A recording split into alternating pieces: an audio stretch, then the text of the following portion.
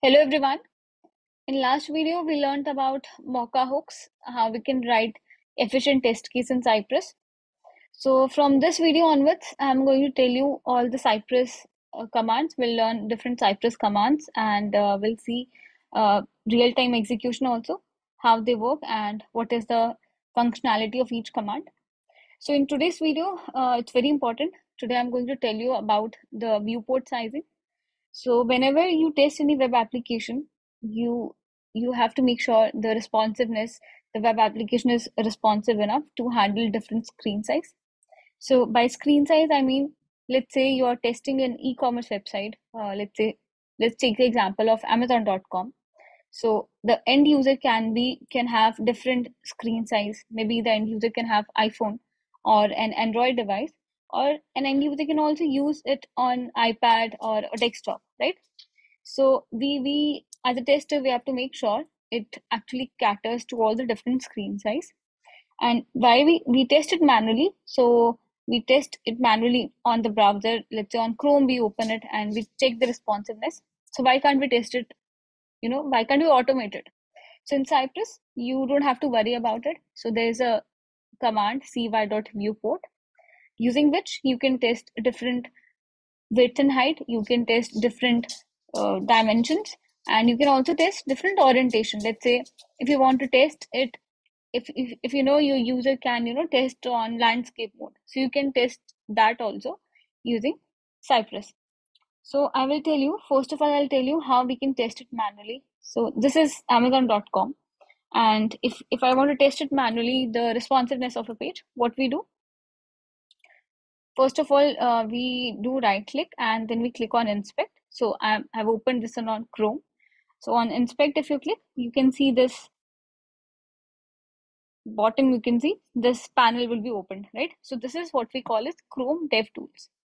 So this is, if you see over here, this is the toggle device. If you hover over it, you can see this is toggle device toolbar. That means if you change it, you can see different dimensions.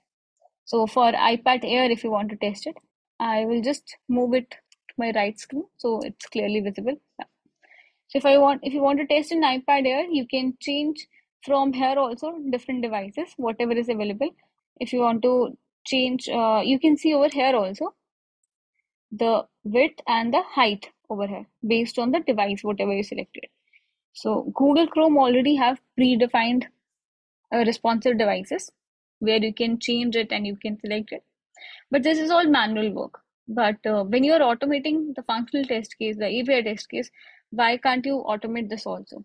So we automate scenarios in order to avoid repetitive tasks so that we can focus on other important things. We can, if this is a repetitive task which you perform uh, in every sprint or every build, so you can easily automate that as part of your regression test suite. So to handle this case, we will use cy.viewport. So let's go back to our ID and we'll create a new test case. So I'll create a new file inside end-to-end. You can pass any name. So I will pass viewport test.cy.js, inside which I will write my test case. So describe is basically the suite name. You can pass any name as per your choice, and I'm passing some meaningful name over here. Inside that, you will write your it block. So it block is basically where you define your test case and write all the commands and actions. So you can write the test case name. So I will write viewport test. But in your project, so as per your test case, you can write different names. So if you want to pass test in different dimensions, maybe you can pass over here also, like dimension iPhone or dimension, whatever dimension you want to pass, right? So like I mentioned, we use cy.viewport to test the dimensions in Cypress. So to simulate the different viewports, inside that we pass the parameter for width and height. So width is basically, let's say I want to test for maybe 990 and for height 760, right? So if you have some width and height, you can pass inside the viewport command and then you can access your web application using cy.visit. So I'll be opening I'm taking the example of Amazon.com, which is the e-commerce website. So in e-commerce website, because it's better to understand with the example, with a live example. So I'm taking example of Amazon.com. Fine. So it's pretty simple. It's just two-liner code using cy.viewport. You can check, you can simulate different viewports in Cypress, and you can test for different dimension. So now go to terminal and open the test runner. So in order to open test runner, we use npx cypress open. Now select end-to-end testing and then select the browser. You can select the test file from here, and now you can see on the page the viewport is changed. So on the top right corner, if you see over here, you can see my arrow. So this is 990 into 760, which is the viewport which I passed in my test case. So by default, if you do not pass the viewport, Cypress takes the viewport as 1000 into 660. But if you want to change the viewport, you can change it using this command cy.viewport. So what I'll do, I'll show you the default behavior as well. Let me just go back to my test case. I will comment it so that I can show you the default one. So let me rerun the test case. I will close that and open it again. So select your test case. Now you should see in the viewport section. So you see 1000 into 660. So that is the default dimensions which are provided by Cypress. Fine. So these are the different dimensions which we can pass in terms of width or height. But in Cypress, if we see, there are some preset also defined. By preset, I mean, I'll take you to the official website of Cypress. So I'll explain you. So preset dimension means we know we can pass width and height, but they have given some preset like the name of the devices which you can simulate, and you just have to pass the name of the preset. So this is a preset. You don't have to pass the width and height, but it is only applicable for these presets. Let's say you want to test some other, so it won't be applicable, it will throw an error. So let's say I want to test on iPhone 3. So in order to test on iPhone 3, I can either pass width and height, or I can pass iPhone 3 directly in my viewport, in the cy.viewport as a parameter.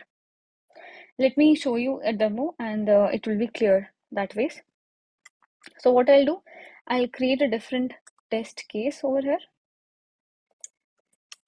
Fine, I'll just copy this one because we will be opening Amazon.com, but for different viewports. Fine, this was my preset. So inside that preset, inside cy.viewport, just pass it like this. The name should be, make sure the name should be correct, otherwise Cypress will throw an error. It will say the preset is not defined. Pass a defined preset. That means Cypress has some set of preset which are already there, so we need to pass the same name. Fine. Now let us rerun our test case and see if it is working fine for iPhone 3 or not. Fine. So I'll select the test case and we'll see. Now we have two test cases. So first one is 919 to 760. Second one we can see over here. It is saying iPhone 3. And on the right side, we can see the dimension, which is 320 into 480. Fine. So this is my Amazon.com. This is how your page will load for this dimension. So 320 into 480 is basically, if we go over here, we can see the width and height is 320 into 480. So you can pass either width or height also, or you can pass the preset. Fine. There's one more thing which we can do using cy.viewport, which is changing the orientation. So by orientation, I mean, by default, it runs your test case in the portrait mode. But if you want to change it to landscape, if you want to test how will your application will look in the landscape mode, will it work fine? Will it, the cater to the screen size, or will it break? You can test that case as well.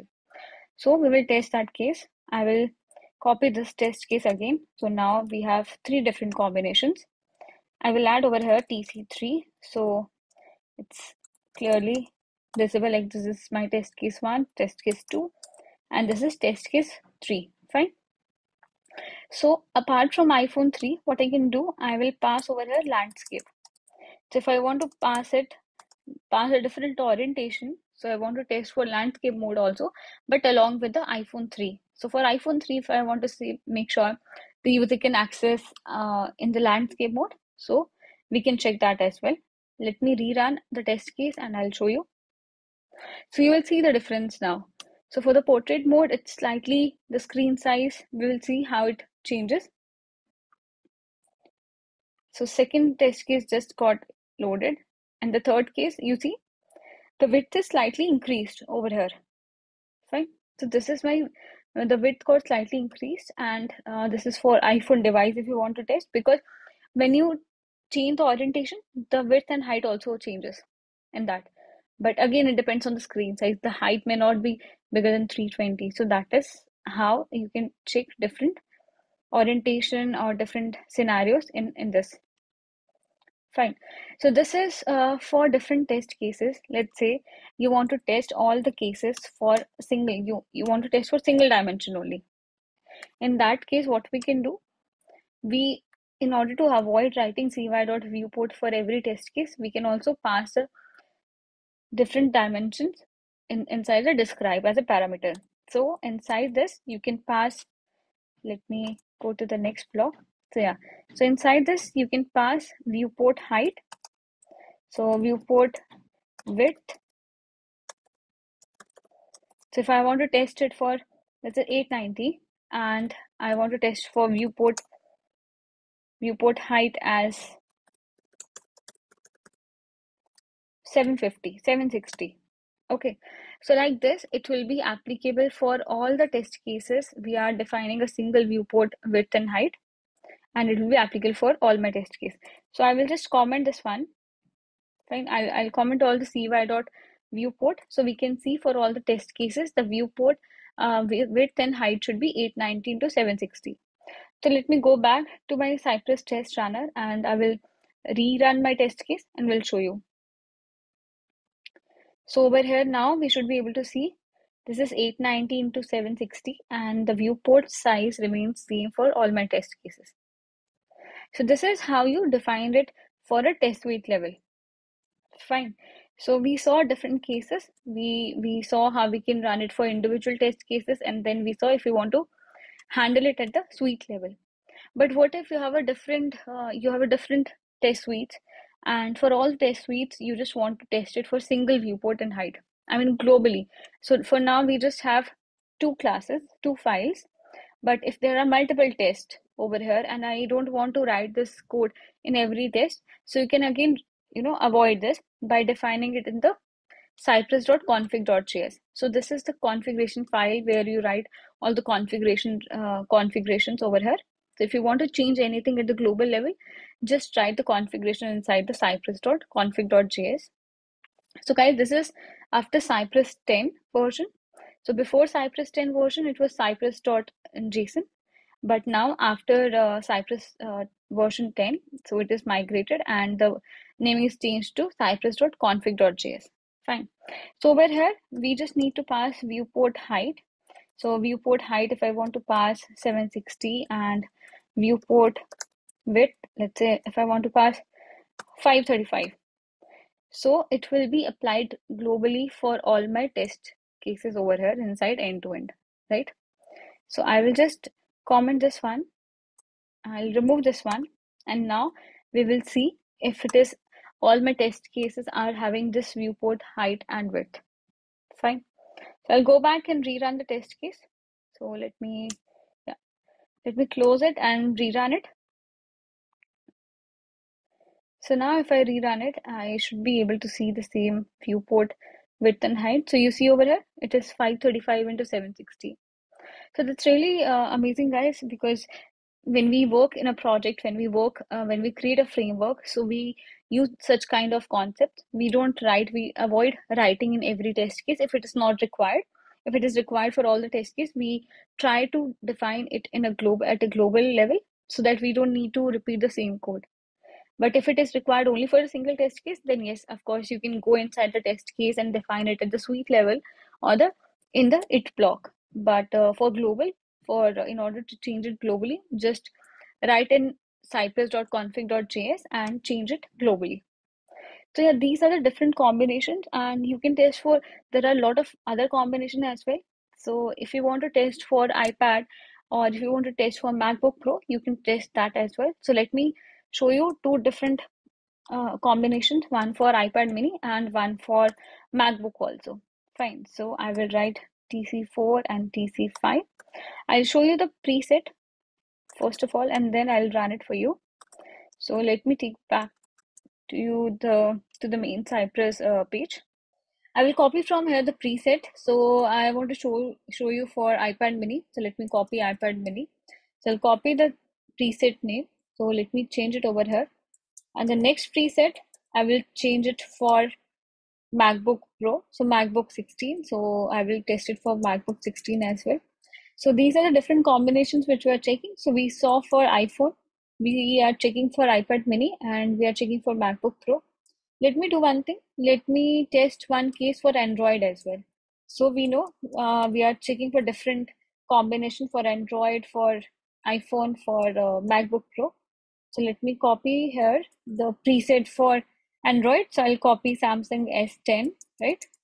So let me copy here the Samsung S10 and we will run it. So let me rerun the test case. I'll go back there and I'll rerun it. And now we'll see if it works for iPad mini and for the Android device, right? So my fourth test case is basically for this is for the iPad mini. So you see, this is how Amazon will look in iPad screen orientation, screen size, and for dimension, Android dimension, this is how it looks. Fine. So again, you can play with different viewports. You can change the dimensions, you can change the orientation. You can also pass the different presets which are already defined in Cypress. You can pass different combinations and you can test multiple cases, right? I'll show you one more negative case. So like I was telling you, if we do not pass any preset, which is, which is not there. So if I'm passing maybe S3, right? And S3 is not defined in the preset list of Cypress. So let me show you the preset, defined preset, and if it is not there, it will throw me an error. So we see, we already have two presets defined, which is Samsung Note 9 and Samsung S10. But if I pass over here Samsung S3, so in this case, Cypress will throw an error and it will tell you select from the predefined presets. So let me show you. So this is my last test case. So for TC6, it should fail and we'll see. You can keep checking this right section as well. So see how it changes per my test case. TC5, yeah. So you see my test case got failed and it's throwing an error, like could not find a preset for Samsung S3. Available presets are like this. But if you want to pass different width and height, which is not there in the table, that can be handled in Cypress. Right. So if you want to pass any presets, any width which is not here, that will be handled directly in the Cypress. You will not get an error for that. So guys, yeah, this is how we test different screen size and different orientation in Cypress. I would suggest you should test it along with the functional test cases, because we don't know what devices your end user will be using your application on. So you should make sure your web application actually caters to the different screen size. So in that way, you will be confident, like your end user who is using your web application is actually satisfied with your web application. So it should not break with different screen size, right? That is a bad user experience. So as a tester, we need to make sure the screen size, the orientation as well, along with the functionality.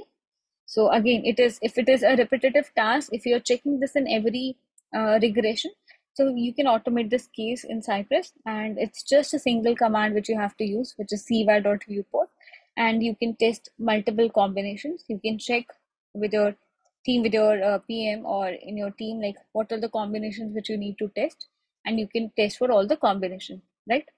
So I hope you find the video useful, and please like and subscribe to the channel. I'll be coming up with more Cypress videos in the upcoming days. I'll be telling you all the different commands which are there and how it is useful and how it can be used in the framework designing.